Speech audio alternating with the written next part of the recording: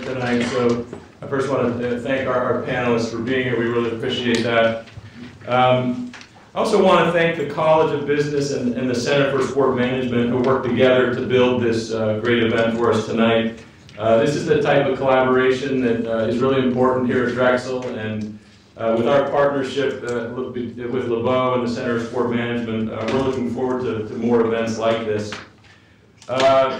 This topic tonight, a conversation on race and sport, is part of the Pressure Point series. Pressure Points was developed on the desire to support a culture of inclusion that offers a safe haven for Drexel community and others to share perspectives, conversations, and experiences. Tonight's program kickstarts a conversation on race that clearly resonates with the national dialogue. I thank you all for taking the time to be here tonight to engage and to listen and to converse with one another in humble and productive ways. So enjoy, this should be great. I want to introduce Joel Maxey, who's the director of the Center for Sport Management, who will say a few words. So thank you.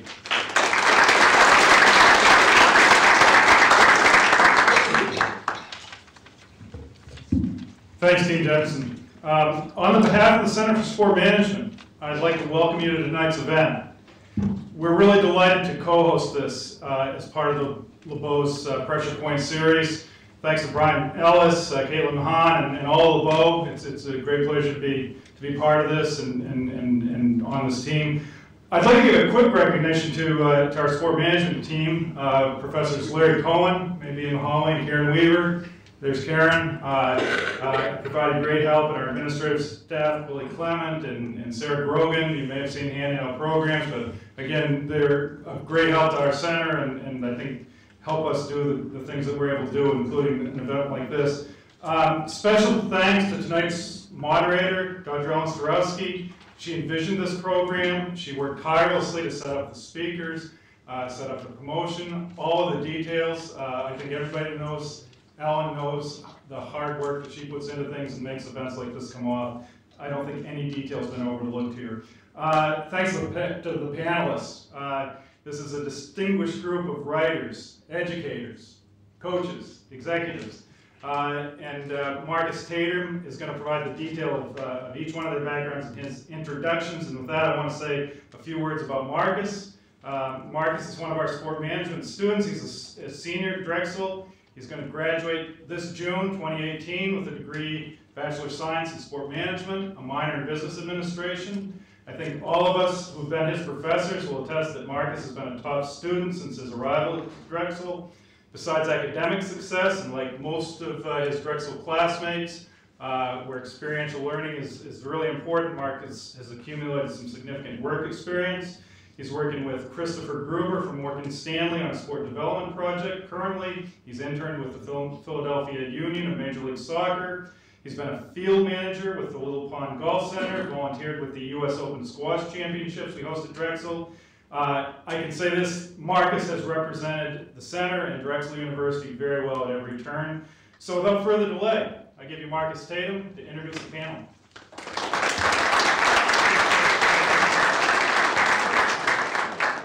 Thank you, Dr. Maxey. I'd like to thank all of you guys for coming out this evening for this important discussion. I'm truly honored to even introduce these panelists and our moderator. So I'll start. Our first person on the panelist is Mr. Kevin Blackstone, who is a longtime national sports columnist now at the Washington Post, a panelist on ESPN's Around the Horn, a contributor to National Public Radio and co-author of The Gift for Ron, a memoir by former NFL star Everson Walls.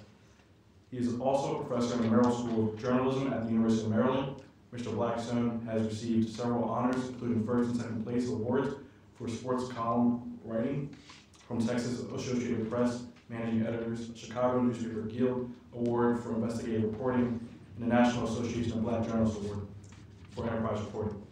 He was also a member of the team that won Texas Associated Press Managing Editors Award and has been a finalist several times for a Press Club of Dallas Katie Award. Thank you, Mr. Blackstone, for being here.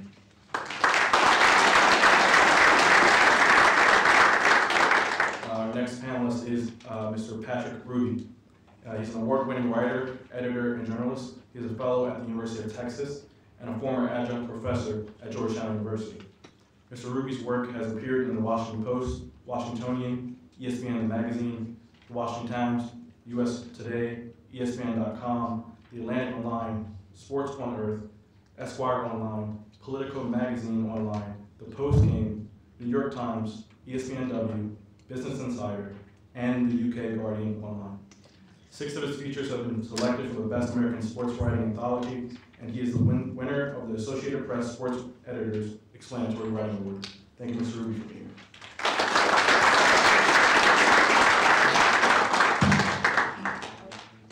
The next on the panel is Mr. Zach Spiker. He's in his second year head coach of Drexel University men's basketball team. Spiker came to the Dragons from Army West Point, where he spent 7 seasons as head coach of the Black Knights, the winner of the 2013 Patriot League Coach of the Year Award. He was also named a finalist for the 2013 Skip Prosser Man of the Year and the Hugh Durham Award, presented annually to the nation's top mid-major coach. He was one of only 7 coaches in the country to receive at least 1 vote for the Associated Press National Coach of the Year honor that season. In 2016, Coach Spiker received the Prosser Man of the Year Award. Thank you, Mr. Spiker, for being here.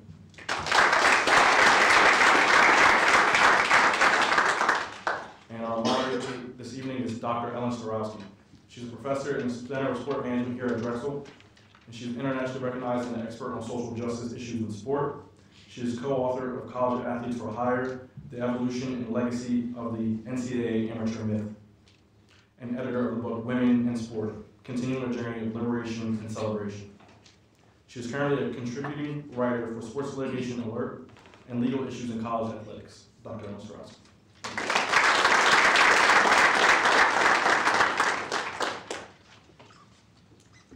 Hi, everybody. I'm already messing up the program because I was supposed to sit down, but then I realized that I couldn't see all of you. So I'm going to stand from here and do my moderating from here. There are so many thank yous that need to be sent out, most particularly to our panelists, one of whom I apparently have lost. Professor Maxey was so kind in saying that I'm detail-oriented. I've apparently lost an entire panelist. Or he is lost on I-95 right now. So I know that Ivan will be here. I got a note from him this morning saying that he was on his way. So so we're hoping that we see Ivan. But my heart is filled because the 3 gentlemen sitting here really have done this as a personal favor to me and as a matter of our dear friendship. So I cannot thank you enough because I am the beneficiary, and to be able to share you with our community is something that means the world to me. So thank you so much personally. There are other people that I do need to acknowledge. Associate Dean Brian Ellis is just a joy and a delight. When I walked into his office with this idea for the program, he opened the gates and said, run with it. So thank you for that.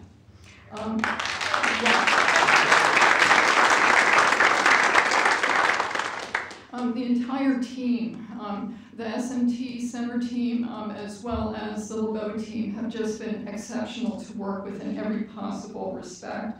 And then I also have to say that we are so blessed in this community to have colleagues from around the city who are so supportive of this kind of programming.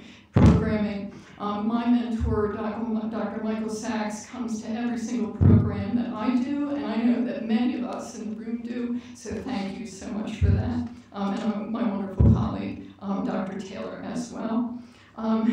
Stephanie Trice, Dr. Trice at St. Joseph's University, and I know we have St. Joseph's students in the room. I know that we have students from Farley Dickinson who have traveled down here not just for the cheesesteaks, but also for this event. So thank you so much.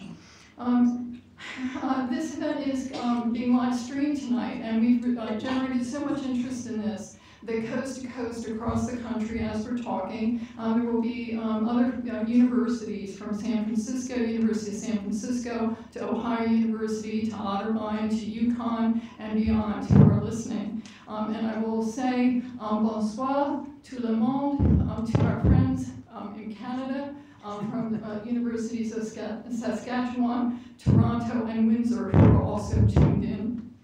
And by long last, I think my thank yous are done. Here we go. The purpose of this program, I think we need to lay this out. In July of 2016, Carmelo Anthony, standing alongside other NBA players, including Chris Paul, Dwayne Wade, and LeBron James, opened the ESPYs by imploring fellow athletes to speak to their own experiences and use the power of their platform to work for change. Anthony said that night, "We cannot ignore the realities of the current state of America." A short year and a half later, his words ring as true today as when he first spoke them. The purpose of our conversation tonight is to take to heart the fact that there are racial fault lines that run through sport and the broader society, and if we are to lead, we must talk with and listen to each other, difficult as a conversation this may and most likely will be. With the help of our panelists, we hope to explore how the tensions around racial issues within sport are situated within the larger national dialogue, consider what these times require of sport leaders, and how we can learn from each other to forge a path forward.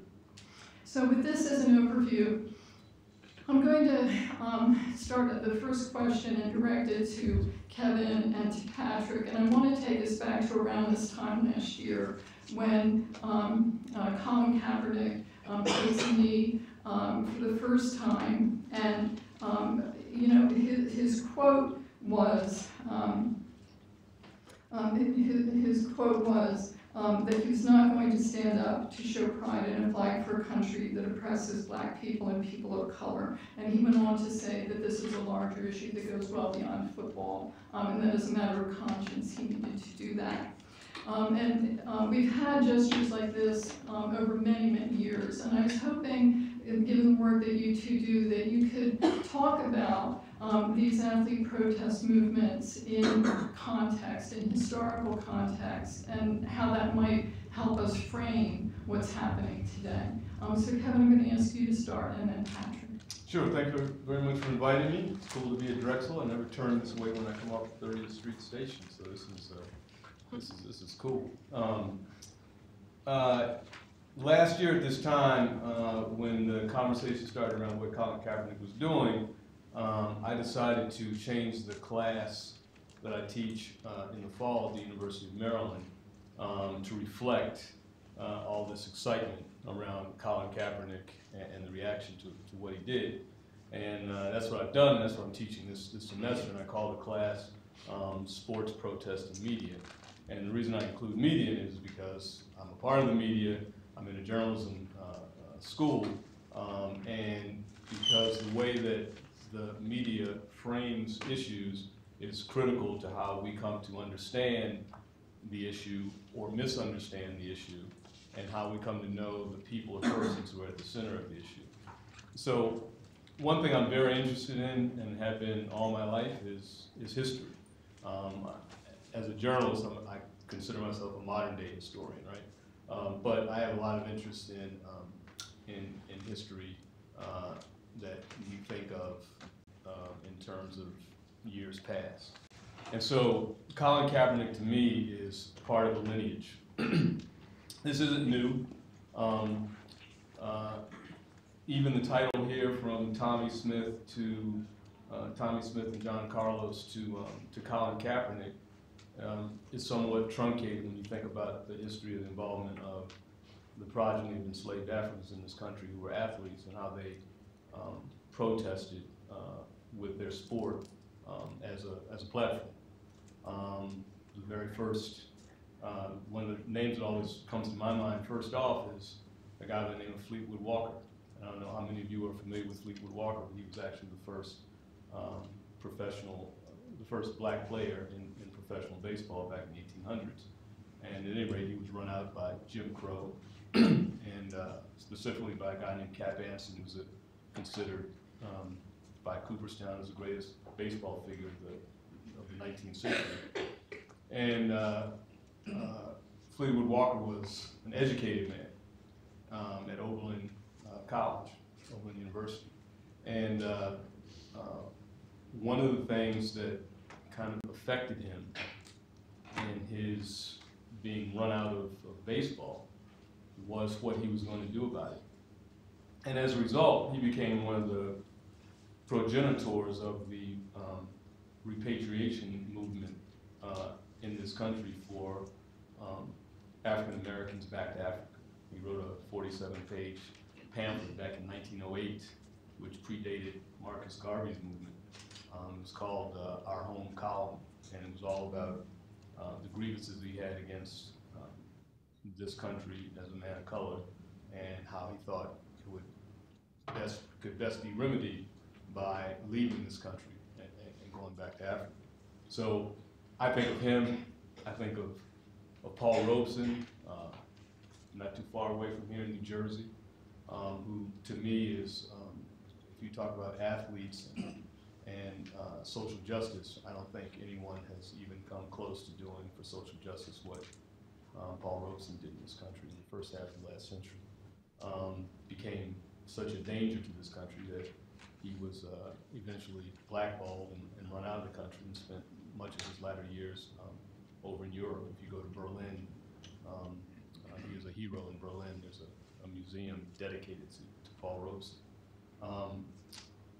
I think about even Jackie Robinson, not the Jackie Robinson who we in the media have fed to you over the years, the docile baseball player who was able to turn the other cheek no matter how many insults were spat in his face. But I think of the Jackie Robinson in 1944, who, while in the Army in Texas, was faced a court-martial because he refused to give up his seat under orders from a white officer who was confused at that time about laws in this country as they related to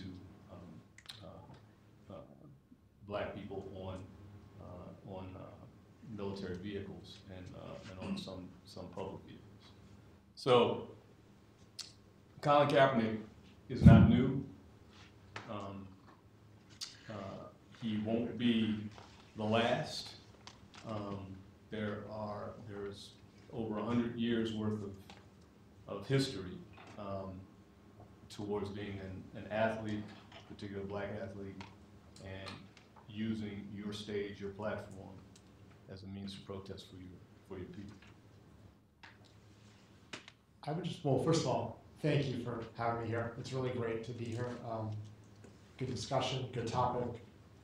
I want to follow on your point about how there's a lineage here, because there's not just a lineage in terms of athletes protesting and speaking out about social injustice. There's also a lineage, and it's pretty consistent, about how American society has reacted to these protests.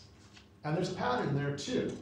Again, what Colin Kaepernick has gone through, and I'm sure some of you have seen this recently, filed a collusion suit against the NFL, but the amount of backlash and pushback that his actions generated, and that the actions of others who have followed him have generated, that's also not new at all. That goes back to the beginning of this country as well, and it goes back to the beginning of sports in this country as well. But even more recently, I won't go all the way back to the start of the last century, but to pick up with Tommy Smith and John Cottis back there, they were not lionized in their time the way they are now. Like a lot of things to do with civil rights in this country, equal treatment under the law, basically not being as racist as we've been. It's always one of these things where the people who put their necks out on the line, who stood for what was right, 20, 30, 40 years later, it's always the case that people look back and say, these people were heroes, they did the right thing. Oh, I would have marched with them too. That is definitely not the story of American history. When you go back and look at the times, these people are always very unpopular. And they always catch tremendous backlash, and they always pay a high price for their activism and for standing up and for standing out. They're protesting the status quo generally, and that's usually what happens when you do that.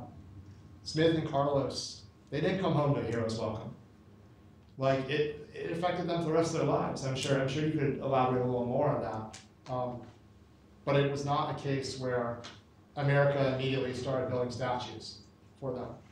If you look at other athlete activism in the 1970s, this is a little bit, one of my areas of interest is the NCAA. In the early 70s, in the mid 70s, you saw the NCAA change one of its rules They used to allow athletes to have 4-year scholarships. They changed it to 1-year scholarships.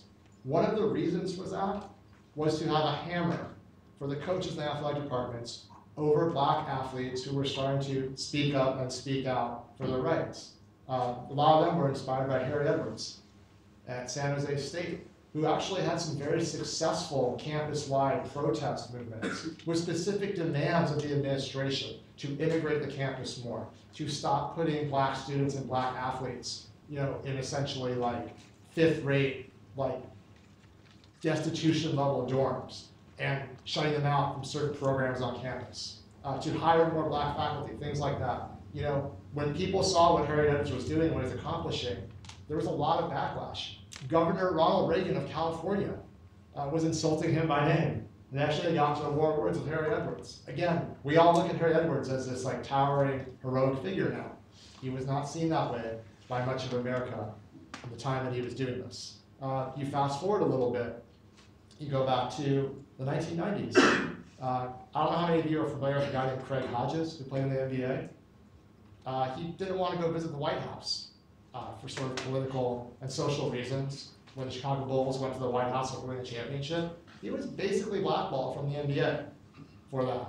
Mohamed Abdul-Rauf, another really great scorer in the NBA, turned his back on the American flag during the anthem. Again, I think social justice issues. I think he was was it Desert Storm too? Yeah. Some of the American policy in the Middle East. It wasn't just racial. It was other things he had an issue with American policy. He was also basically blackballed from the NBA. So it's not even that long ago that you can see this happening. You can see the same kind of reactions. And one other thing I'll say in terms of the kind of pushback you see is you don't just see pushback to the specific issues that athletes are raising. You also see pushback to the idea of raising them in the context of sports. Almost a, how dare you do this during my sports game, during my entertainment. I'm not here for your protest. I'm here to watch football, basketball, baseball, whatever it is. In this case, I'm here to see the military be honored during the flag and feel patriotic during the anthem. How dare you interrupt this with a criticism of America and something that has nothing to do with sports, or technically or supposedly nothing to do with sports. People have always liked to use sports to escape in our society. And they like to sort of treat sports as if literally there's a sports page, like in the real world, where it's separate from everything else in the newspaper. But you can't really wall it off, obviously, from the real world. Sports exists in society. It's part of the economy, it's part of our culture, it's part of our politics. And I think that one of the ways that you see people not just push back, but sort of try to marginalize and quiet this sort of dissent in sports is to say, well, because we're using sports as a platform, it's not legitimate. And some of that is probably a fear of the fact that sports is actually a terrific platform, those kind of protests, because it gets so much more attention. And people who maybe don't pay attention to public policy, who don't pay attention to elections, don't pay attention to all the nitty-gritty of democracy, they do watch sports. And if it's a successful protest, and I would argue that Kaepernick's protest has been incredibly successful in many ways, it gets those people thinking about these larger issues. And people who would like to just stay in that bubble or cocoon of sports, it pulls them out of it. Even if at first it makes them irate or forces pushback, a lot of times at some level it draws them out and teaches them something. And that's why I think over time you see attitudes shift. That's why now we all look back and say, those guys in Mexico City were heroes, even though at the time they did it, they were seen as villains. Thank you for that opening for us. I want to direct this question to all three of you as a follow-up to the opening comments. One of the things that strikes me about these protests is how very quiet they are. Like, if you think for a minute about this, taking a knee, that's a very quiet thing to do, and frankly, if you grew up in the Catholic tradition, it's also a very reverent thing to do, actually. But it's a very quiet thing to do. The Northwestern football players a couple of years ago signed union cards in an attempt to exercise their rights in terms of collective bargaining. And prior to that, about 24 athletes around the country, football players, attempted to do a protest called the All Players United protest. And on their wristbands or on their shoes, they would have 3 letters, APU. And that's all it was. That's all it was. It was very quiet. So I just want to get your reaction. What do you think is going on there? That the gestures are actually raising a fist, genuflecting, very quiet. I might wear a t-shirt that says I can't breathe.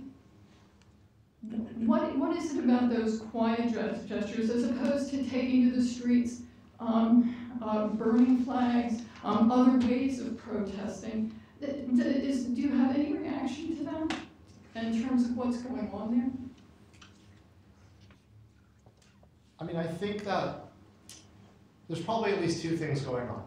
Like, first of all, just because a protest or a gesture is quiet doesn't mean it lacks power. In fact, sometimes a quiet, understated protest can have more power. I mean, that image, again, the image of Smith and Carlos, that's more powerful than if either one of them had grabbed a microphone and delivered a speech. You know, it's the old cliche, sometimes a picture says 1,000 words. The image of Colin Kaepernick kneeling can be much more powerful than the detailed explanation that he gave after those games in the locker room. He's asked about, why are you doing this? You know, in so many sports, especially now, it's a televised visual medium. We live in a visual culture. So I do think that there's an element of wearing a t-shirt, or in this case, a hashtag, because we live in sort of social media culture as well. That has a power to it that sometimes, you know, giving a rousing speech or doing a more aggressive sort of style of protest lacks. I think there's also an element of, you know, people in sports in general, they're not necessarily trying to lead or drive conversations in an aggressive way.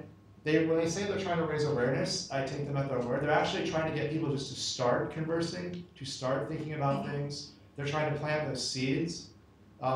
Because, you know, again, they're not always, like athletes too, you know, they're not always the final or best experts on some of these issues. You know, they're not always going to articulate every part of, you know, the problem with a public policy or something that needs to change perfectly.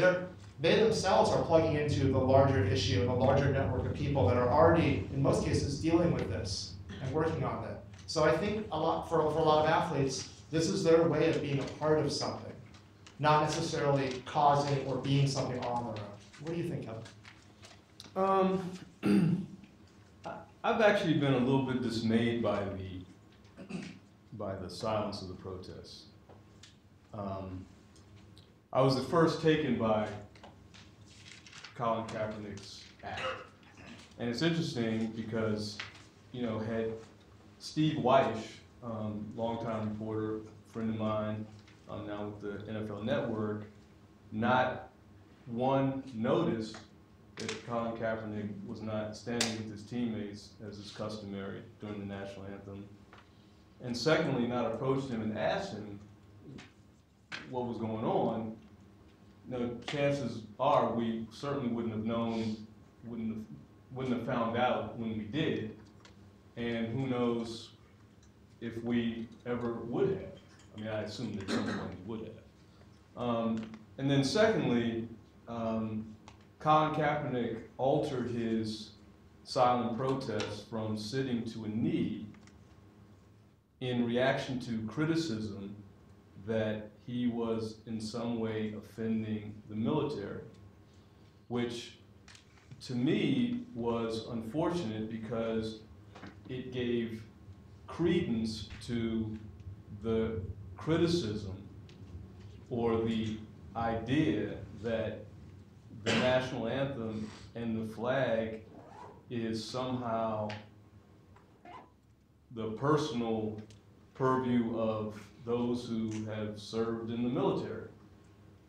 And then over a course of time, I think that Colin Kaepernick's silence has created a void in which others can enter and change the narrative of the protest to what they want. And I think we saw that most dramatically after Donald Trump in Alabama had a political rally for one ultra-conservative against another ultra-conservative, foghorned his base by challenging owners in the NFL to discipline players, almost all of whom are black, for using the flag and the anthem to protest. So strategically, I'm not so certain this time that silence was the best method of protest, especially when it's a protest that was born out of the Black Lives Matter movement, which has nothing to do with being silent and has everything to do with being confrontational.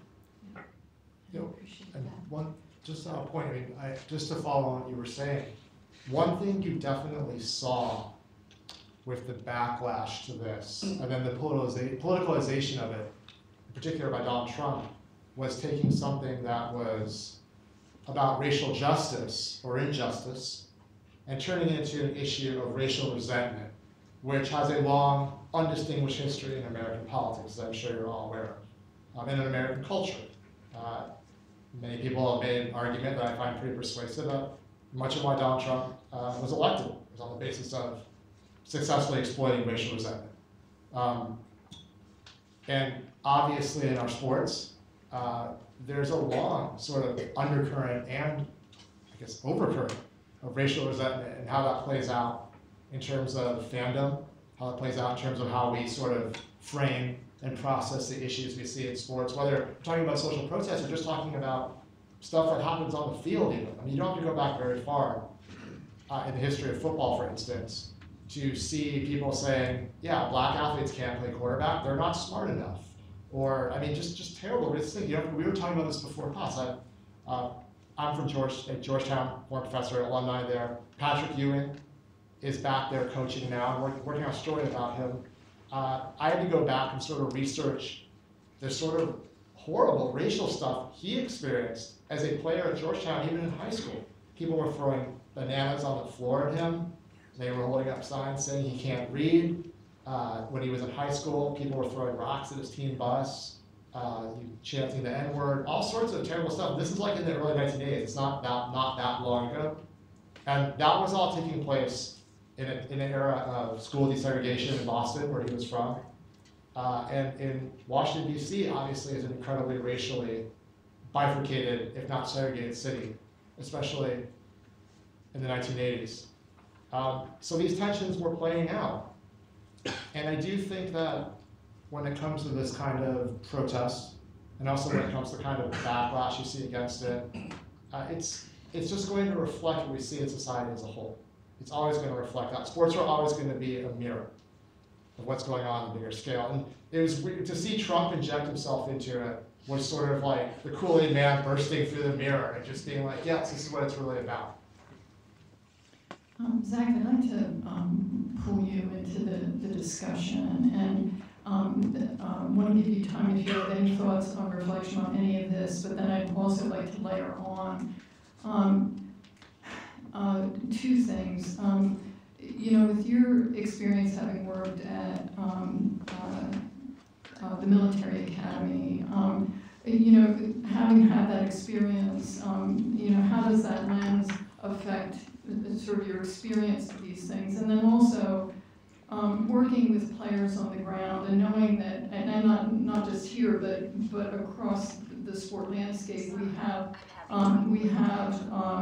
teams and locker rooms that are very delicate ecosystems, right? And how as a coach, how do you work through the complications of communicating on these issues with your players, with your staff, with fans, So any direction you want to take that. Sure. I would first say this is a tremendous honor, and having taken your class 20 years ago at Ithaca College, when you showed up a week ago and wanted to see me, I was concerned that I didn't have a proper work site on my I got a little nervous, to be honest with you.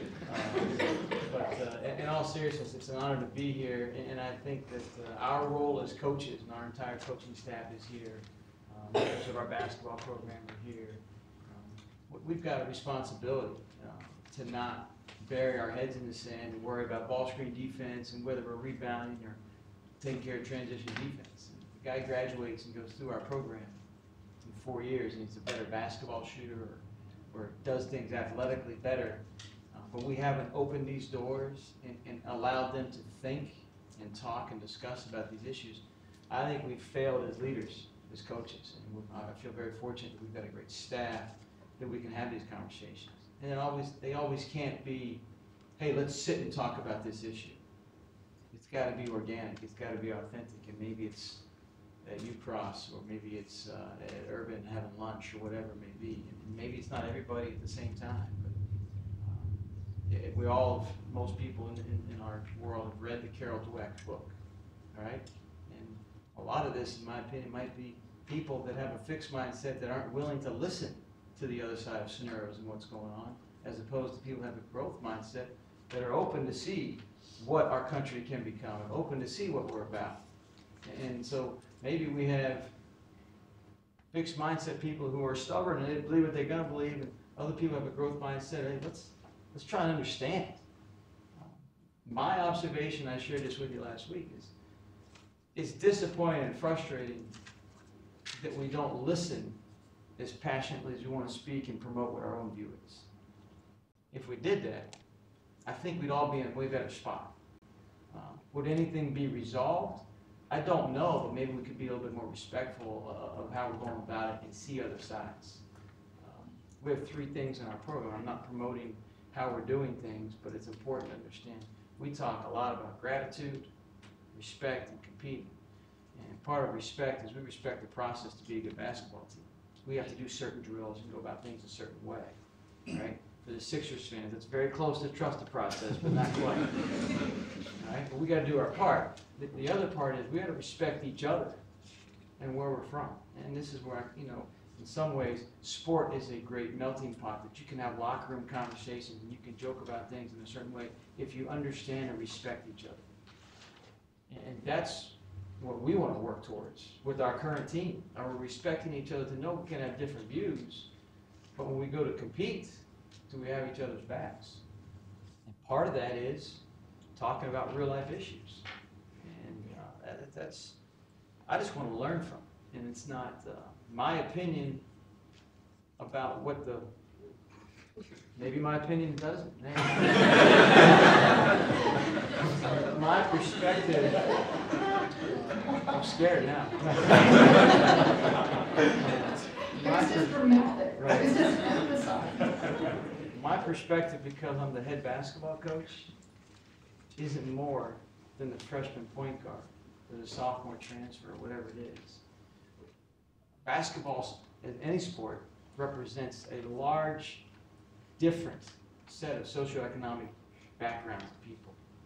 And if we're willing to listen, like I said earlier, intently, we can all learn. And I'm actually excited that some of the conversations we had in the summertime with a couple of guys in the locker room, some of the conversations we had with guys as early as yesterday, early even today. Let's be willing to learn. And if we have that attitude, I think we could all be in a better spot. There's no way that I would expect our players to have the same feeling I have during the national anthem because of where I've worked. It's not fair. It's not even right. I don't even expect that. Does it mean something personally because I've coached guys that have later on deployed and are currently deployed and represent our country? Sure, there's an element of pride and maybe respect, but it's not my job to force that opinion on, hey, if you're going to be here at Drexel, you got to know where I'm from. You can know about it, but I'm not going to make people think that. And I think there's a lot of great reasons and understanding that I want to learn about. So I see it as something that if we can learn, it can be a unifier more than something that divides us. And that's about, in my opinion, passionately listening to what we're about. Thank you for that. Patrick, last week you sent me a note, and you wanted to talk about sort of the role of labor unions or lack thereof in terms of these kinds of conversations, how they emerge, and what kind of forms they take. Do you want to talk about that and your thoughts on that? And Kevin and Zach, I'd love for you to respond to Patrick's thoughts. Sure. Before I do that, there's one part of what you were saying I just kind of wanted to add on to, which was the idea of sort of listening to each other. I mean, one thing I think you see, particularly with the Kaepernick protests, but probably going back historically, there's a lot of this too, is you see them very quickly become something where people are talking past each other about different things. In the case of Kaepernick, it's very clear, like Kaepernick's protest is about, it comes out of Black Lives Matter, and is meant to be talked about, unaccountable state violence against minorities in America, essentially. And like a long, shameful history that we have of that is ongoing. And what we are doing and not doing about that. And and to the nitty-gritty public policy of what we're doing and not doing about that. It's a really complicated conversation. It's a complicated subject. But he's trying to bring awareness and attention to that and basically say, you know what, we got to do something here about this. The status quo is not acceptable. Now he's choosing the national anthem, I think for a particular reason. I think for two reasons. I think one, because it's a moment where people are expressing pride in America. And he's saying this is something we shouldn't be proud about. This is something where we're coming up short as Americans, where our society, all of us, are failing.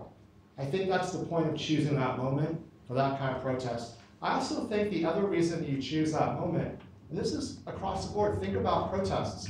What's the point of a protest that leaves everybody feeling comfortable? That's not really a protest.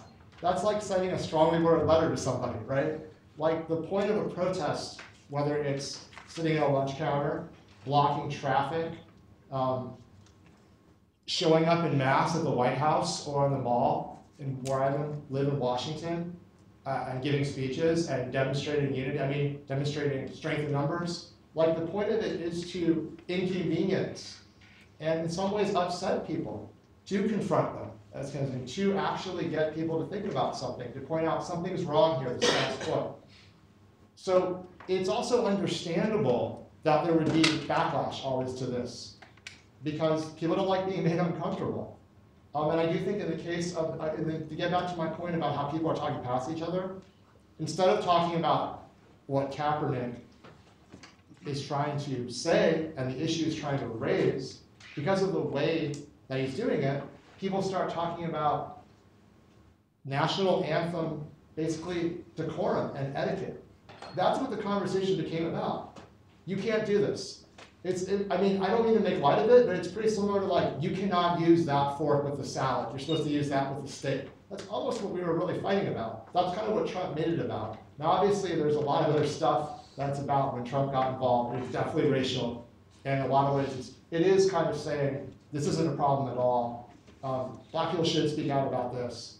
But I do think for at least some portion of the people that were upset by this or sort of pushing back on what Kaepernick was doing, they were just sort of upset about the etiquette of it all and feeling like this isn't an appropriate place to have any kind of protest about anything.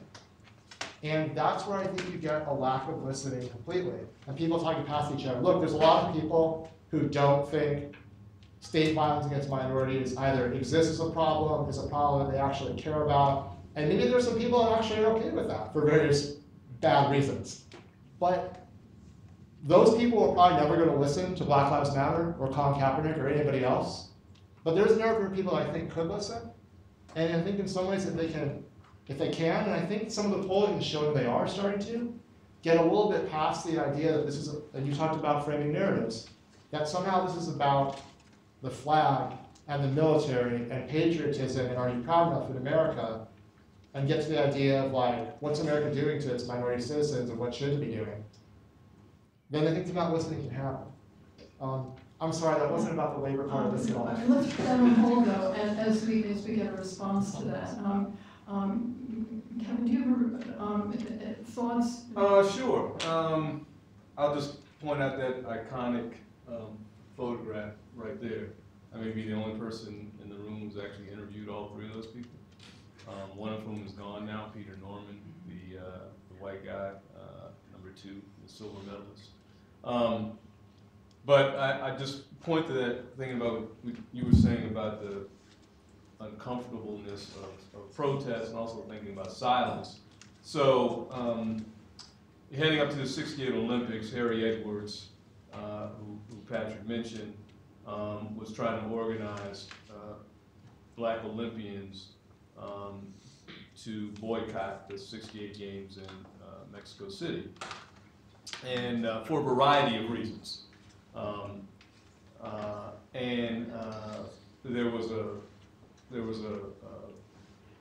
The track team, U.S. track team, for the first time had a black coach, a guy by the name of Stan Wright, who was a extremely successful track coach at, I believe, at Texas Southern. At any rate, these meetings are going on, and Stan Wright is the one voice in the room who's standing up and saying, no, you guys should not boycott these games. You should go to the games.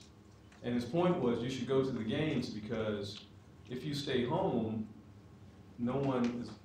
fewer people are likely to pay attention to what it is you want to protest. If you go to the games, the world will pay attention. And there was a lot of blowback, and Stan Wright got dismissed as an Uncle Tom, as somebody who was just carrying water for the U.S. track and field because he wanted to win medals. But at any rate, in the end, almost all of them went, with the exception of, I think, Lou Alcindor, who go on to become Kareem Abdul-Jabbar. And then you have that moment.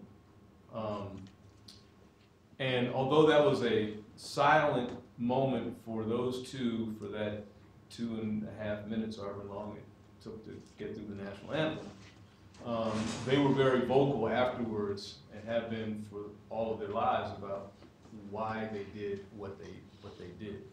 So to that point, I think, that just kind of underscores the importance of sports as a platform, because we all pay attention to it. We absolutely cannot ignore it. It disrupted a moment that we think of as solemn. And the other interesting thing about it is that, and this was the interesting thing from Kaepernick, is when you do that, in sports, yes, you're going to alienate some people. You're going to create some enemies among your fans. But the amazing thing is, in sports, is that you can create allies that you never knew you had. And so to me, the most amazing thing about Kaepernick was that in the couple of weeks after he first protested, the hashtag began Veterans for Kaepernick.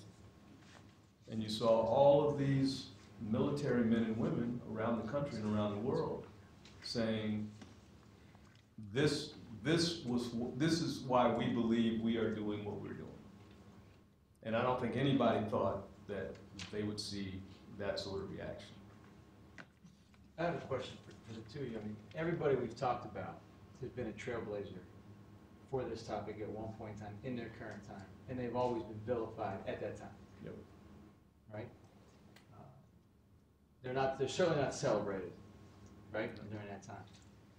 Can we get to the point, can we evolve to where people can have a different stance and they're not put on an island, and we can say, hey, respect it, see it, got it.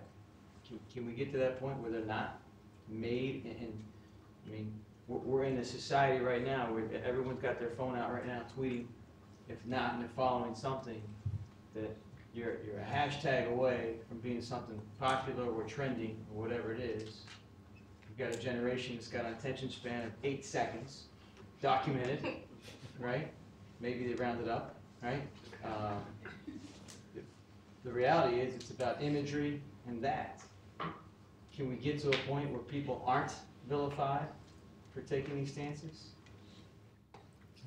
Well, I would think the only way you get to that is if the things that they are standing up for are seen as righteous causes by everyone. And generally, if you're standing up for something, that means that might mean that there's been, you're standing against something. Right. It's kind of like Arthur Murray, the essayist, I think he wrote one time something about every statement is a statement against something else. Like if you say you like the sun, that means you don't like cold weather. It's very simplistic, but it makes a lot of sense. So. Yeah, I don't know if we can, I don't think ever, when someone's protesting the status quo, right, there's a reason it's a status quo in the first place. The majority of people are either support it or okay with it, and they're definitely not protesting themselves about it. So I don't think in the time of the protest we'll ever see that, because like kind of what Kevin's saying, that if you do see that, it probably means the thing you're protesting isn't actually controversial or something that needs protested. Like if I stand right now, like I'm taking a stand for golden retriever puppies, like there's nothing to like really get worked up about there. It's not something, we can all be unified and agree about that because there's actually not an issue. I think the good news is that over time, historically, we do seem to move towards what you're talking about. In retrospect, you know, social mores change, cultural changes, politics changes. We sort of, at least historically, have moved to a better place over time with many of these issues of social justice, whether you're talking about race, gender, sexual orientation, across the board. So America has haltingly, like with a lot of difficulty, kicking and screaming, has sort of dragged itself to being a more inclusive, tolerant, and just place. That doesn't mean we're there at all, but it means we're getting closer to historically. The closer we get, the more I think people can look back retrospectively on moments like at Mexico City and feel unified about it and agree that was a good thing, those people are heroes, what they're standing for is right. But I agree with you, in the moment I don't think we're ever going to get there, and if we were, then we wouldn't. If we were ever there, it means we were kind of done having social problems, which is never going to be the case. Well, and Zach, your question really evokes for me one of the motivating factors for doing this program. There's this striking image of a protest at a football game at the University of North Carolina, Chapel Hill.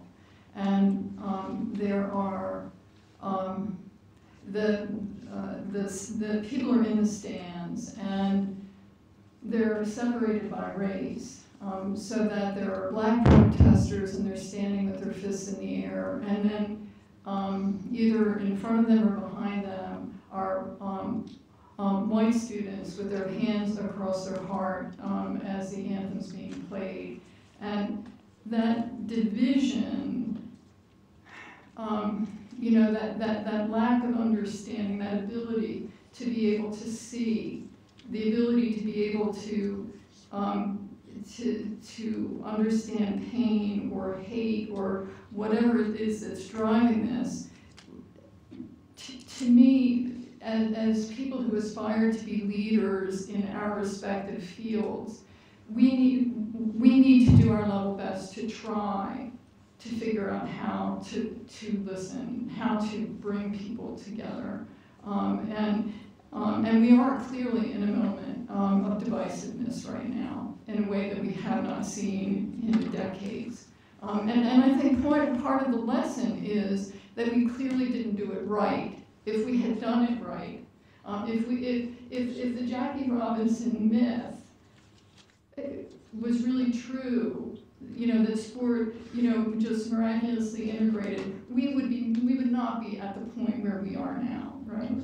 So the last question I'm going to ask before we turn to Q&A is, William Roden, who I know the two of you know, who's the editor editor-at-large for the Undefeated, ESPN's Undefeated, and famed writer for the New York Times prior to that. He has spoken a number of times about the fact that the framing of our discussion is not correct, and even the framing of our program today is not correct.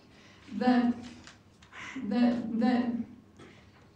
this should not be about a conversation about race and sport, but a conversation about racism and sport. And I wanted to get your reactions to that in terms of the implications of that recognition, that this isn't about race and sport, it's about racism and sport. So I'm going to ask you to opine on that. I need to let you all know, Zach has another commitment that he has to get to, so you've got to be out of here at 6:10, I know. So I want the audience to know what a great favor you've done, so as you exit, I want to express my appreciation, and also I want you all to know why he's leaving, that he's done me the big favor in coming. And Patrick, Kevin, you were applauding, so can we give a round of applause?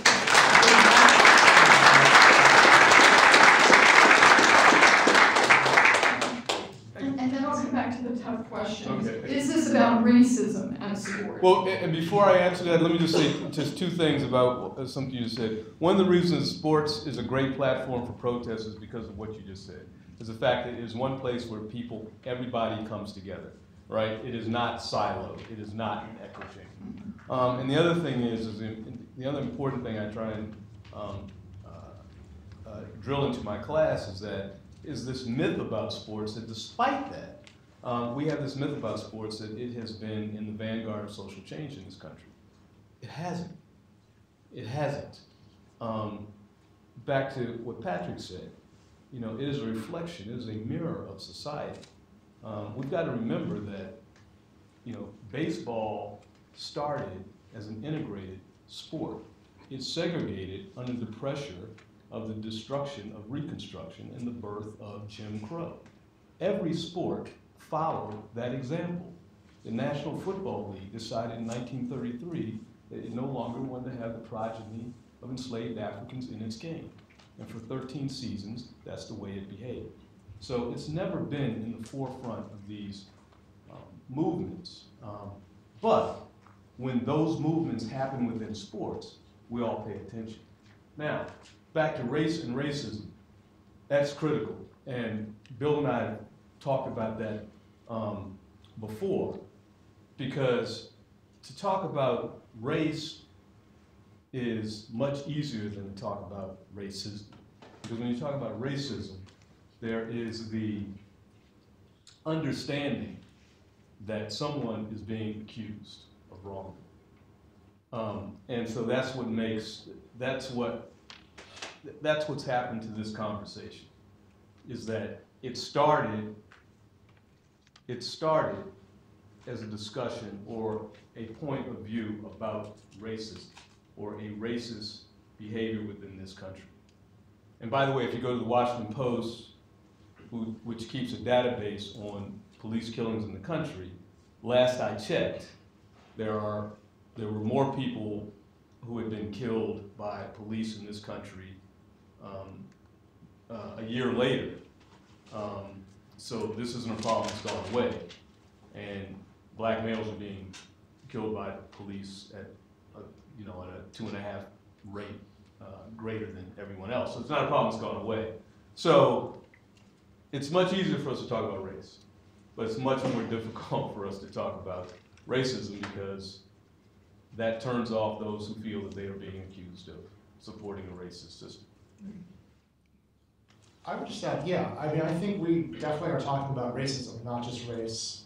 And one thing that I think you see in the discussion around Kaepernick and the discussion around what he's talking about, which is, again, the state violence against minorities being unaccountable, and the larger political discussions we see around race and racism in America, and even some of the smaller discussions we see in sports that involve race and racism, is there's sort of two definitions or two ideas of like what racism actually is.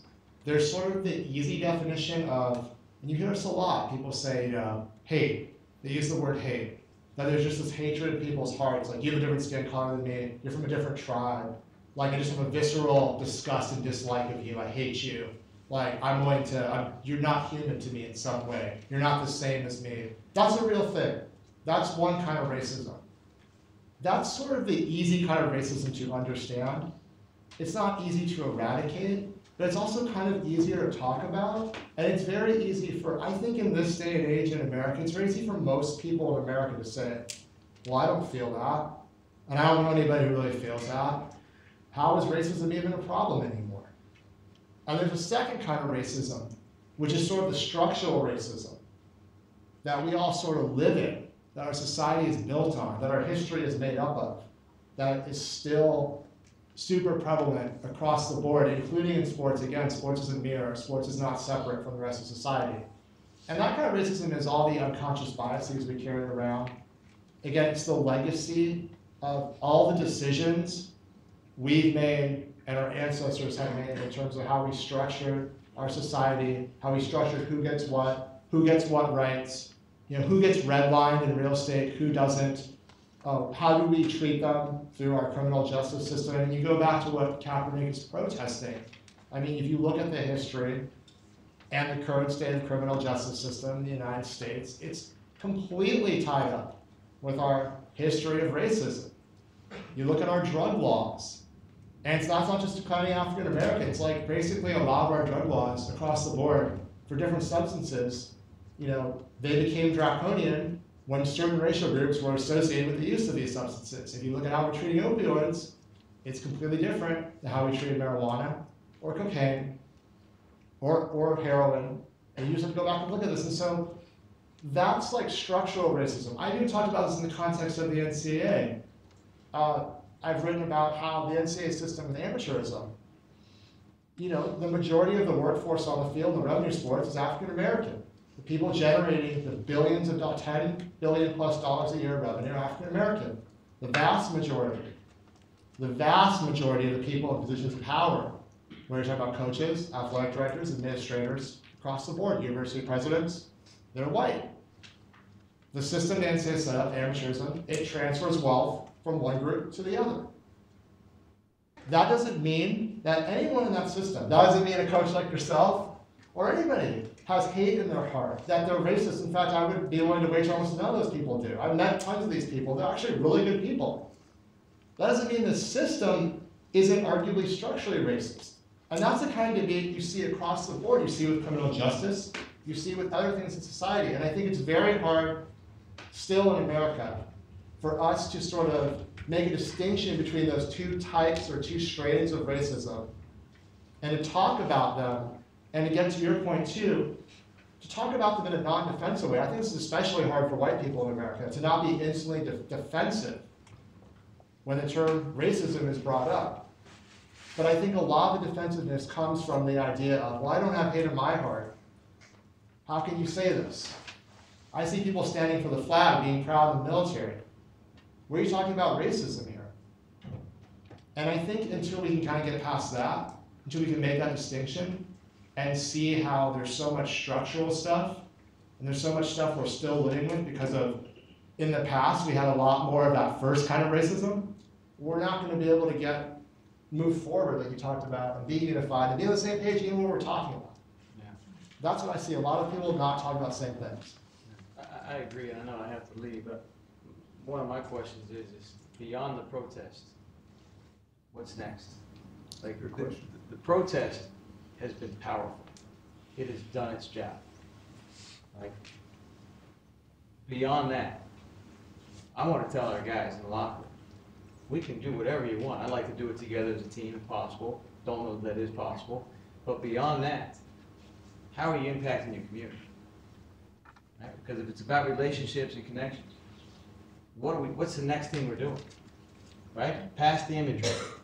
That's kind of the sexy headline. What are we doing?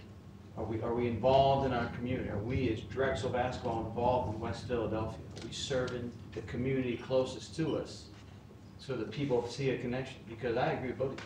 Sports catches, the reason people see the protests is because everyone watches sports. Yeah. Right? Well, if everyone watches sports, everyone recognizes those sports figures.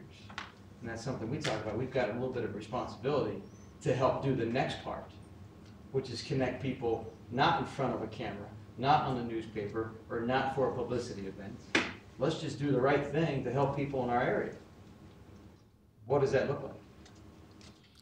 I mean, that's a good question. I mean, that's the, you know, when you start a protest, there is supposed to be, I guess, some Announced. in-game. It was announced, right? Right. There's got to be Right. something done, Right. not just, hey, we keep protesting. Right. What's the, And you know, there have been, you know, there've been some stories about, you know, I know Kaepernick has met with police out on the West Coast in the Bay Area. Other athletes have done the same thing. There have actually been some players who have come to Washington, D.C. and met with legislators on Capitol Hill about things that can be done. It's the NFL thing is harder because it's, and I hate to harp on it because I feel like I'm picking on Kaepernick. I'm not, but just I look at that picture, and the thing that people forget about that is that Carlos and Smith were part of an organization. They were not doing that on their own. That was the Olympic Movement for Human Rights, I believe that's what it was called. And if you see, they have a look closer at the picture. That's the only piece of sports art that I have. And there's a little white circle on their chest. And you see there's a little white circle on Peter Norman's chest. We're huge backslash for that. What's that? By the way, we don't have time to get Sure. it down, but read about Peter Norman as well and what he sort of endured and caught backlash for back in Australia for wearing Yeah. one of those pins in solidarity. Yeah, and that's what that represents, the organization that they were a part of. And so, you know, when you're part of an organization, you have a platform, you have goals, you have something that's going to sustain you. You know, Stokely Carmichael, that was his big thing. He would always challenge people. You know, what organization are you in? Who are you working with? You know, that's what he did when he went to the South. He organized people. And when you're not organized, it's just, you know, when everything is so fragmented, it's hard to figure out what those goals are, how you are going to move forward, and it's much easier to fall apart. Yeah, and strength, especially in America, is always in numbers. And especially in America, where technically speaking, we still have a functional democracy. I mean, at least probably we do. So that I think in terms of where do you go or what do you do next, I mean, protest, you know, can be a vehicle for raising awareness. It can also be, it can be a vehicle for, it's a very effective vehicle for organizing as well. Bringing people who agree with your protest together to start to organize, to start to build strength in numbers. I think it works both, like all movements, I think it works from the bottom up and from the top down. So from a bottom up level, you know, things when you see athletes going to the local police departments, trying to build bridges in those communities, literally build one-on-one relationships between people in communities and the police, with the athletes sort of acting as in-betweens there. I mean, that can be pretty powerful, you know, on a very small, local, but effective basis in terms of if there's something about the way policing is being done that you want to be changed. If you don't want your local police department to act like an occupying army and instead be part of the community, that's a good place to start. But you also need, again, I'm just going to stick to the issue that Cameron was talking about. You also need a lot of top-down change. Because again, this is a systemic issue that has a lot of basis in actually the way our law and our courts and the training of our police and how we enforce the laws are all done. And a lot of that comes from the top. It comes from Congress and the laws they make. It comes from the Justice Department and how they enforce those laws. And from that standpoint, what can protesters do? Or what, I mean, it's what Obama said, don't boo, vote. You know, if you care about like police departments and how they especially treat African American communities in structurally racist and discriminatory ways, like you probably don't want Jeff Sessions as your attorney general. he's not going to crack down on that. He's going to ignore what the previous Justice Department found was a problem. Like, he's not going to care about dissent groups. And once again, that's why I get back to strategy. Mhm. Because as much as I applaud what Colin Kaepernick did, you know, it's problematic when you quote Malcolm X as a reason for not participating in voting, but you don't read all of Malcolm X when he talked about the power of the ballot, comparing it to a bullet. And when you don't take the next step to say, okay, I'm making a stance against deadly, unchecked, deadly police violence against black men, but I'm not going to actively work to stop a campaign whose policing policies come from a governor of a city who implored policies that were ruled unconstitutional by the Supreme Court, specifically because they targeted black men. So you have to be engaged in that. You can't distance yourself from that. And so I was troubled by Colin Kaepernick's moderation of his radicalism, which is something that we see happen all the time. I mean, but on this particular issue, it was I was disappointed. And the thing is that with that top-down work that I'm talking about, like, that's slow and hard and grinding and kind of boring, and it's like very difficult. Like, our political system, again, I live in Washington, like, it's designed for gridlock. It's designed to move very slowly. That was an intentional choice at the founding of this country. Partially for racial reasons. There was an intentional choice to make it very slow and not to move very quickly. So you know, the next step from protest, beyond that local level, is, you know, getting involved in that long game and that long fight of making those kinds of changes.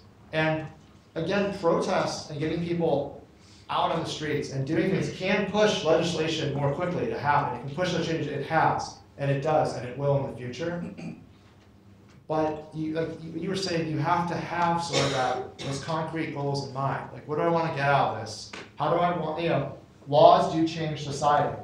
And a lot of times the law gets put into place and then things change slowly over time because you have to fight to actually get the laws enacted and to carry out. But they have made a big difference. They do make a big difference. They set the rules of the road, which ultimately sets the rules of the road for like people's attitudes and culture when you look over like generations of people. So that's kind of where, not where it starts, but where you need to go. Like you have to be like a true activist, like you were saying, an activist sort of across the whole spectrum, not just the raising awareness spectrum. I think this is a good time to open up for question and answer. We do have a couple of floating mics, but they're going to be floating your way. And I do hope that we have someone brave enough to step up with the first question. Oh, we have many questions. Lovely. Here's the deal on the questions. And we started about 10 or 15 minutes late, so for those of you who need to leave, please do. But if it seems like people want to stay, we're going to keep going for beyond the 6:30 time frame. And if you can keep your questions to 60 seconds so that we can get in as many. So I'll let the microphone people do their work.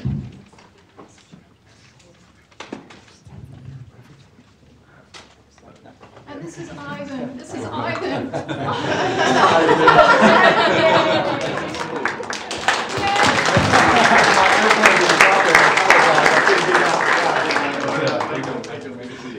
I thought I was the executive director. Good to see you. I can't make the plane get off the ground. I've been just in time for questions, and I'll get just. Thank you. Hello. Hi, my name is Emil McCormick. I'm actually from the DC area. I grew up around there.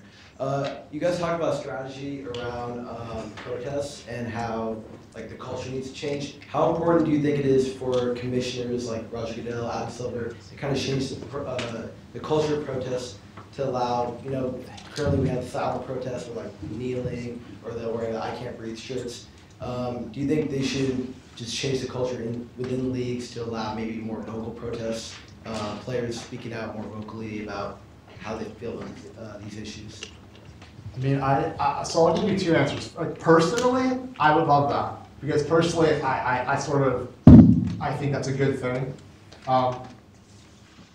You have to remember, sports commissioners they're not the boss. They answer to the owners of the league, who are the bosses. Owners tend to be extremely focused on what's going to make me money or not make me money. I think a lot of the NFL's sort of fumbling, confused response to this can be seen basically through the prism of they're trying to figure out how to make this go away so it doesn't affect their business, essentially. And how do we make this, but also at the same time, we know that our players care about this and they're our workforce, so if they're overly upset, that will also affect our business. You can kind of see we're talking about pictures, right? Like Jerry Jones kneeling with all the Cowboys on that picture. I mean, you can see that there's a sort of like look of just discomfort and confusion on his face. And the way the Cowboys have sort of, he's kind of stumbled around as a different public comment since then, I think is very reflective as a whole of these commissioners work for people who primarily have business concerns. So I don't know if your question even makes sense for them, because I don't think they see it through that prism. I do think the NBA has been a little different than the NFL. I don't think so. I think that's a misperception. Explain. Because when the Minnesota Lynx came out and decided that they weren't going to talk to the media about anything other than Castile and Tamir Rice, the NBA tried to crack down on them. Tried to find them. They tried to find them, and they did find them. Right? Then they backed off after the press, and then Adam Silver has come out and echoed Roger Goodell by saying he expects his player to stand respectfully for the national anthem. My answer to that question is that the danger with that is that that's when co-optation becomes an issue. And that's what you saw happen with Jerry Jones. So that particular weekend, NFL players have their manhood challenged by Donald Trump, who refers to their mothers as bitches. And they decide, many of them, not most of them, that they're going to make a stand. And they do so with their owners, which was a horrible idea. The only reason the owners were there was because Donald Trump also threatened their bottom line when he said he wanted fans to turn off the NFL unless the NFL disciplined these players who were protesting during the national anthem. So if I were advising the commissioners, I would advise them to do nothing. If I'm advising the players, I would advise them to not have a care in the world about what it is the commissioners do. Because if you're protesting, you are protesting. You're not concerned about what the backlash is, right? The issue is what gives you backbone. Otherwise, you're asking that's like asking them, is it okay if we do this? Oh, you do this? It's not a protest. Right, then it's not a protest. And that's what Jerry Jones did. Jerry Jones is brilliant. I've known this guy ever since he bought the Cowboys. So what he did was he co-opted the entire thing. Because what did he do? Anybody remember? Knelt before the anthem. We're all good now.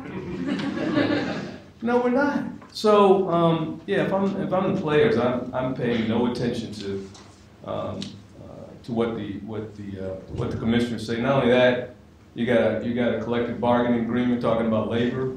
All these things have to be negotiated in there.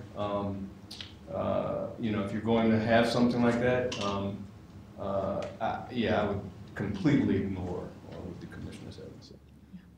We've been waiting for Ivan, so I think it's time to hear from you. Great, thank you. So I apologize for my tardiness. To answer your question, I agree with my contemporaries here that the commissioner of any league works for the owners.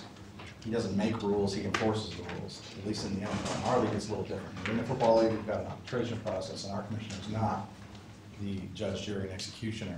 in our league. And I was adamant about that the last collective bargaining agreement, and we'll probably strengthen that because our agreement ended recently. We're in the midst of a negotiation for the new collective bargaining agreement. I would agree that I think that what Jerry Jones did was frankly laughable. That's just my personal take on it. I come from the business side. I used to be a longtime conservative, so I can speak freely on both sides of the issue. I started this job about 5 years ago representing these players, and I've learned a lot about diversity and really the power base and the struggle that's going on, because it is a struggle. As the great Dr. Harry Edwards said last year in this same building, you know, it's called a struggle. And, you know, there's no playbook for protest. So I know a lot of people, you know, have a lot of opinions on protest. I'm a former Marine. I was in the Marine Corps from 90 to 94. I served in the first Gulf War, so when Kaepernick took a knee, back when he sat down on the bench initially, it affected me a certain way. But I also looked at it differently in that we're talking about liberty. We're talking about freedom of speech. And I think that what, you know, the owners have done through assistance with the political structure, they've certainly taken advantage of an opportunity to try to exercise some authority and gain some sort of toehold on this social issue that's running around out there with regards to the social injustice of people that are minorities or African Americans, or myself, like I'm a Latino. I'm a first-generation American. My father's from Costa Rica. My mother's from the Ukraine. You know, they came here. They didn't speak any English. But I think that, you know, the right way to solve the problem is, I don't think there's one solution. As a veteran, when Colin Kaepernick took a knee, I really wasn't offended by that. And I had a lot of conversations with a lot of other Marines that I'm familiar with, and personally for me, I wasn't offended a bit. You know, I put a memo out. For me personally, I think it was the highest honor you can levy in this country, is exercising your liberty, especially in peaceful protest. I think that this matter probably is going to be raised in collective bargaining agreements and what it looks like in the future, but I think what it stems from is the money. It's, you know, most of the owners are reacting to, you know, their business, and if the business is losing, or if they feel there's a fear there, so it's either the green money or the fear that drives the owners typically. You know, I don't think there's enough input from the players to the owners. I think if the owners truly were engaged, if the commissioner was truly engaged with the players, there would be at least a quasi-playbook for some of these things, because they have a rule for every single other thing that they're trying to accomplish, you know, in the NFL, as it is in our league. So, you know, to answer your question, I think it's, I don't think it's ever going to be the commissioner's job to try to figure that out. I think it'll be the players' job to try to figure that out collectively with the ownership groups in a way that, like I said, there isn't a playbook in this struggle and in protest. Like Kevin said, when you have a protest, you know, it's like running point in your unit. And if you're in, you know, if you're in the bush and you're running point, well, there's not a playbook on how to run point. You trained well, but the protest is like, what Colin did was like running point, you know, and you get a chance to get your butt shot off when you run point. And it takes a brave soul to do that. And, you know, someone had to do it. And I think that, you know, the example I would make with what Colin did, you know, women for years didn't have the right to vote. And if we just flip the switch and say the field was full of women and the national anthem was playing and the women took a knee and raised their fist, how does that make people feel? Does it make them feel like, you know, that women want the right to vote or just equality in the workplace? Does that make people feel like veterans are, you know, disgraced? In my personal opinion, there is no higher honor for a veteran. Speaking for myself, I can't speak for all veterans. There's no higher honor than defending liberty. When you sign up contrary to what some people in DC have said. You know, y'all know what you sign up for, but know what you sign up for is to defend the Constitution. And if you're familiar with the Constitution, the number one thing that my grandparents came over to Brazil on a boat. On my mom's side, they lived in a 15 by 15 shack with a tin roof and a dirt floor that my mom used to sweep and my aunts used to sweep until they came to the States for the church. What people come to this country for is because of the liberties that this country, that we enjoy as Americans, the freedoms we enjoy. So albeit a bit uncomfortable to see someone exercising their liberties, especially when it's peaceful, I don't really have that much of a problem with it.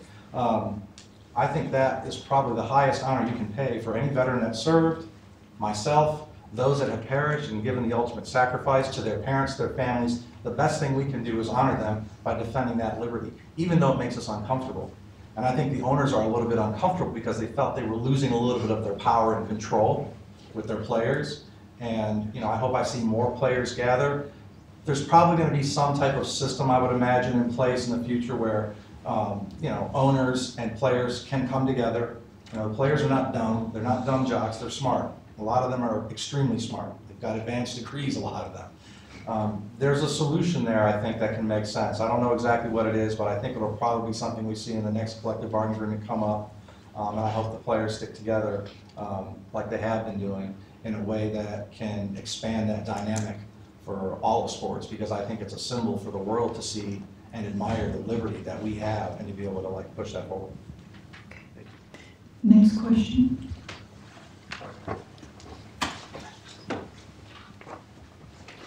Carter Kaplan, Drexel University. So with all the backlash that's coming from the Kaepernick, I really don't see much going on with the flag being horizontal. From what I've been told, the flag should only be horizontal when you're burying a soldier, and there's been no talks about why the flag is being horizontal on a field. What are your takes on that? Can I jump in for a second? Go ahead. I'll just step back and offer a broader observation, and I'm sure both of you have seen this too. Many of you have gone to sporting events in your life or in the course of your life have seen this.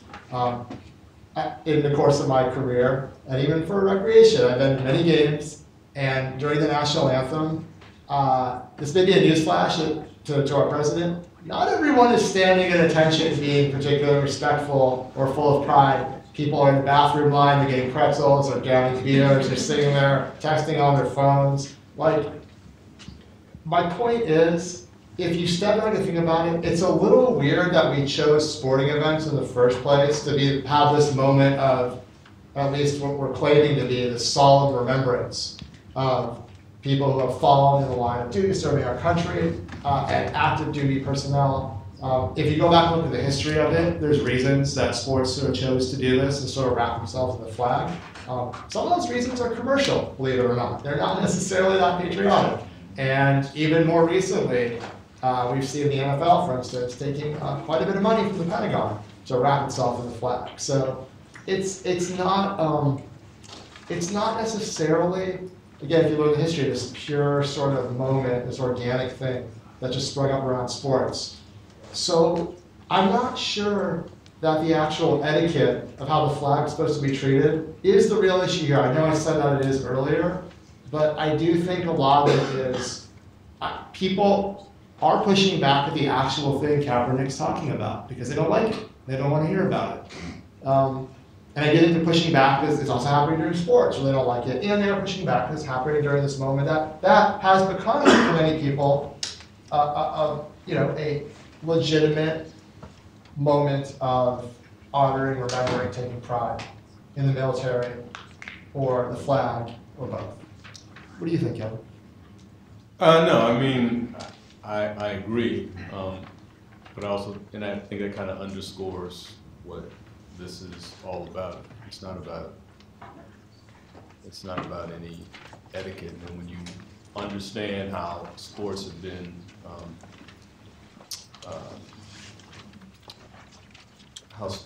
married to patriotism and most specifically militarism over the years. That's the Star Spangled Banner was introduced to sports at the 1918 World Series because by Woodrow Wilson,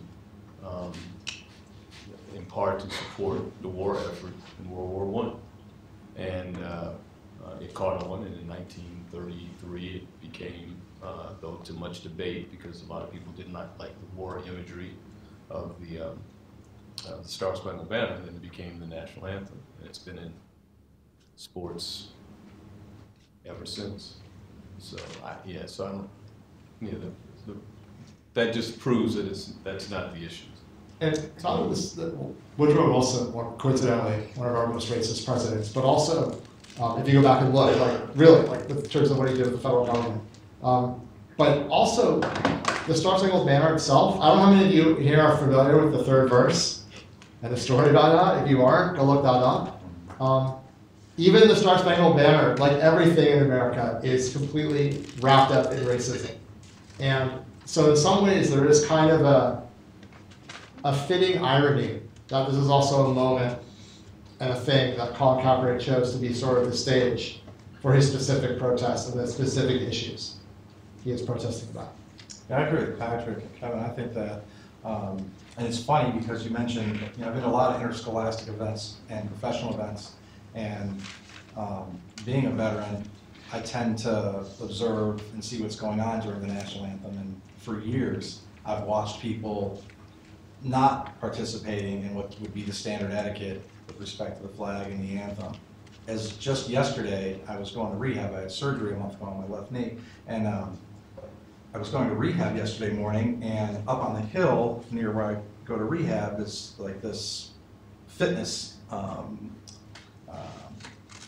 group that gets together. Well, there was a school of kids up there with them, and as I'm walking into the facility yesterday morning, they tell the kids to stand and place your hand over your heart, and the national anthem's playing. So of course I stopped, and I faced the flag, put my hand over my heart, did the right thing that I felt I should do at that moment. And I looked around, and there were people just scurrying about, and many were coming out of the rehab building, stopped and looked and kind of knew what was going on and dismissed it, almost like, well, I'm busy, I gotta go. So I think that it's more symbolism, and I think it's there to create revenue. I think it's there to get Americans tied in to the sport in a way that they can, rather than just only doing the sport. And I think for years, they've been paid, to commercialize, that symbolism.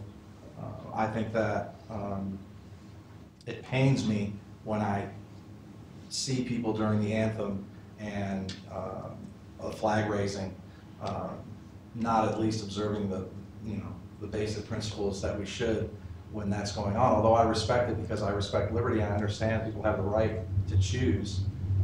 But what really infuriates me is when I hear people that are in power, that have an opportunity to lead, that have opportunity to make a difference, to have an opportunity to bring our nation together with different views and thoughts on the process with regards to what's going on.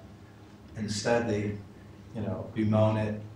They turn it into a political punchline.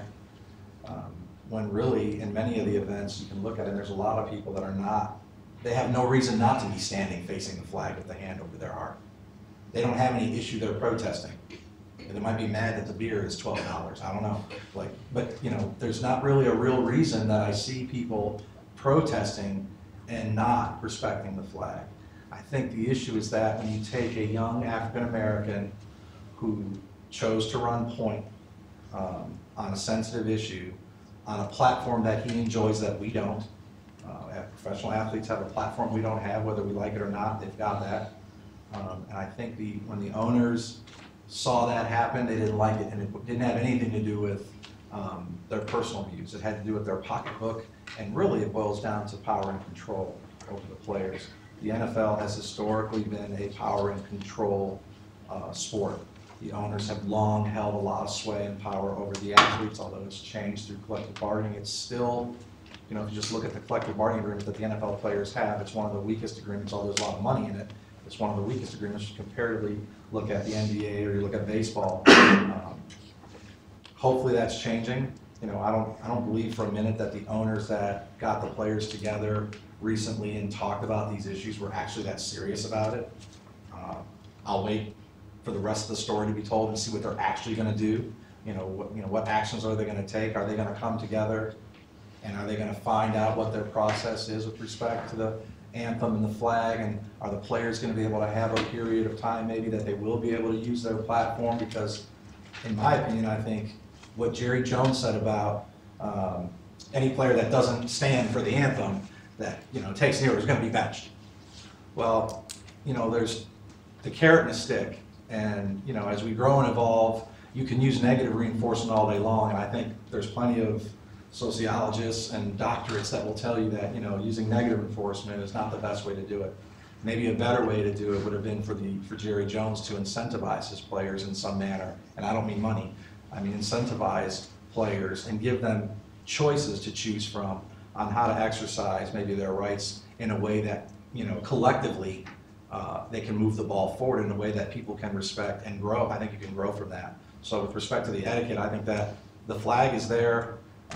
It shouldn't be flat as you stated, that's not the proper way to unfurl the flag. There's no casket down there. But I think that most of what you're seeing is it's the commercialization of patriotism and using sport as a venue, because I've always long felt, I got started 5 years ago, I got involved, and I've always felt that sports has long impacted our society in the world in a great way. There isn't an issue that professional athletes and professional sports can't move the needle on, whether it be a political issue, when you talk about music, you talk about fashion, you talk about social issues. I mean, sports is where a lot of that change happens. And I think that, you know, what many of the leagues are doing is commercializing that patriotism for money. And they don't want anybody messing with that. Can I hop in really quick? Like for a second? For a second, we'll take one more question and then we'll wrap it up. Just something you said about owner-player power. That's something else for all of you to think about.